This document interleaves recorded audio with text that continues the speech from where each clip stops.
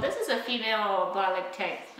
This is about the size of sesame seed. The nymph stage, they're about the size of poppy seed. And over the past 5 years, we've seen an increased number, but also they are covering a larger area of southern Ontario. And with those increases comes the increased risk of Lyme disease. So ticks are cousins of spiders, so they have 8 legs. Just like spiders, they can fly or jump.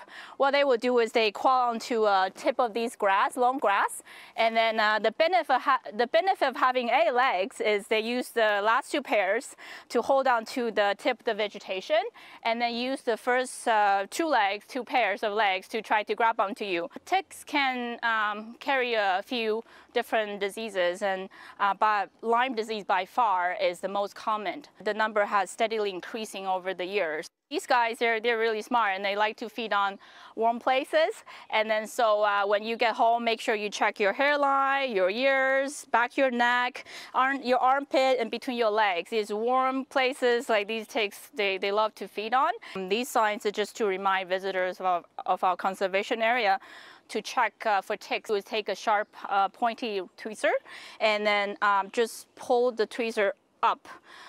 Some people suggest you can burn them off or suffocate them. No, those methods not going to work. And the goal here is to take the ticks off in one piece. The only one in our region that can carry Lyme disease, the bacterium that causes Lyme disease, is the black-legged tick.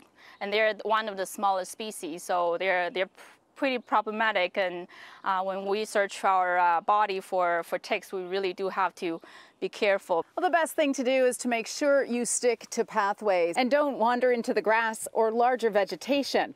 For more information on how to remove ticks, you can go to our website, citynews.ca/extras. At Courtright Centre, Audra Brown, City News.